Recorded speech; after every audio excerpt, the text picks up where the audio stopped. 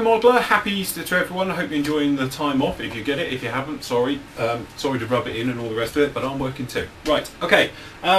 First up, he says, grabbing his notes, he has to mention on the site the new group build. Now, obviously, we put a poll up, is inside the forum, so you're going to have to go to the forum to, you know, put up your votes and all the rest of it. It's only for members, obviously. 15 categories this time, so plenty to choose from. First off, we've got the Great Patriotic War. Obviously, this is the efforts against Nazi Germany with the Russian front, things like that. Gulf War, say no more.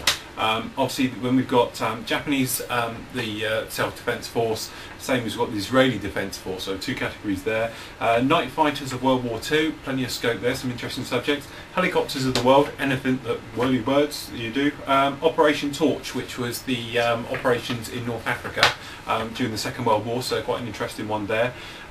We've got Operation Overlord, obviously, you know, D-Day, we all know that one.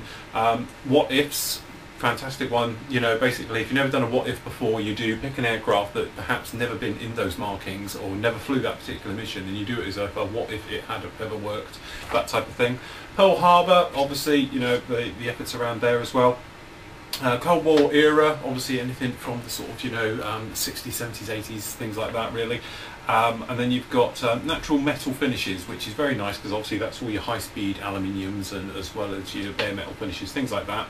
Experimental subjects, obviously all your ex-aircraft from around the world. Cars and motorcycles, purely for just, it would just be, if we go with that, everyone will just have to do a car and a motorcycle, so get practicing with your gloss work gang.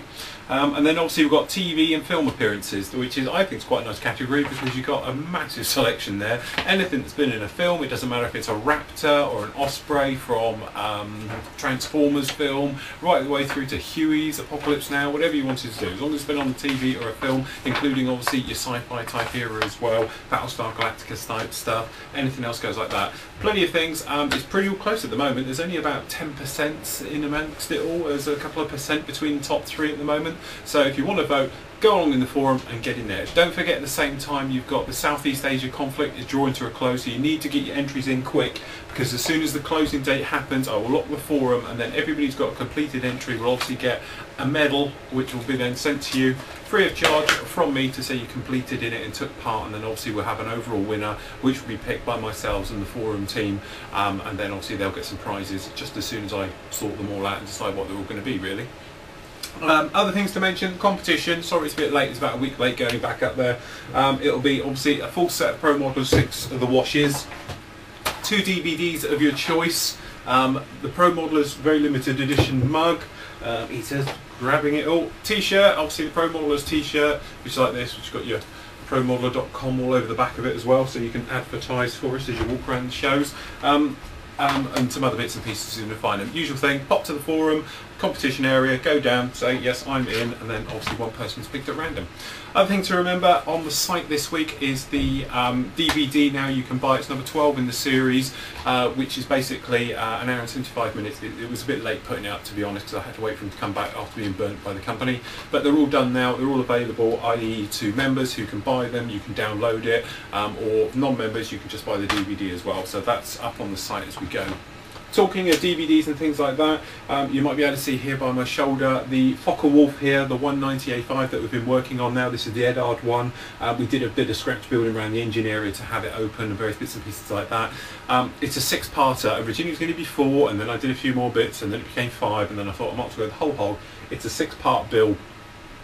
Quite goes through lots of it about the different weathering and dry brushing and various bits and pieces and opening up the panels and some scratch building to build bit of panels and things like that as we did. As I say, I wanted to cover everything, so that's why it's taken a little bit longer, so I've stretched it out, included all its bits and pieces which I wasn't. So after a bit of re-editing, it's all there. So obviously part 4 is going to be up today, part 5 I will put up Sunday, and then part 6 I'll put up on Monday. And then as of Monday we're going to be starting with our Chinook, which are super build, as we've got here. So we have our Chinook already like this, and I've got loads of styrene and loads of bits of copper wire and plumbing and various bits and pieces, and this one, as we say, is going to be slightly different because we're going to put it in the forum, and I'm going to build it along in the forum at the same time. So if anybody's got ideas or input they want to do, we can put it in, we can get it into this model.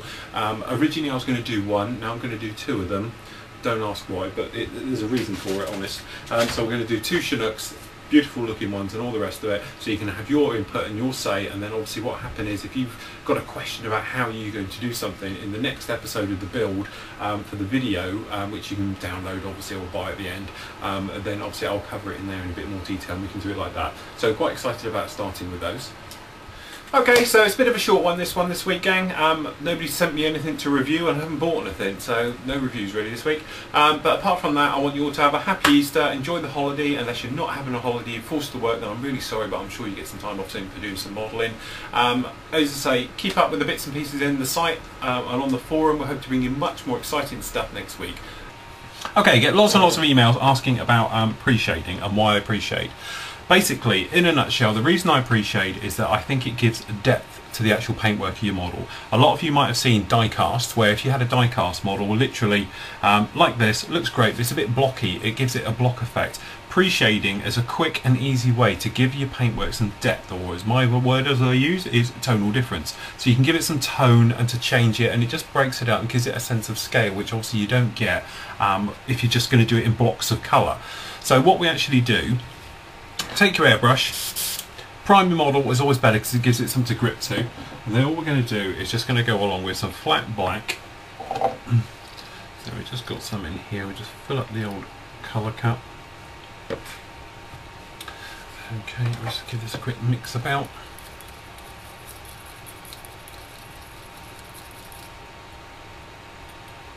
We'll get some air in the old compressor. And okay, so we just, not good. Plus one's for the outtakes. There you go, ladies and gentlemen. Always check to make sure your airbrush is running fine before you do that. Okay, so we'll use this to our advantage now. Okay, bubbling in your cup, which made a huge mess, but as you can see, it's coming back out. What's happened is, obviously, the air goes down. The paintwork can't get out the end of the needle because obviously it's blocked or something like that, so then it's actually coming straight back up. So whilst I've now covered myself in black paint, we'll just get this cleared. So first things first, lose what's in your colour cup. Just like that. Get yourself some kitchen towel, clean up your work surface.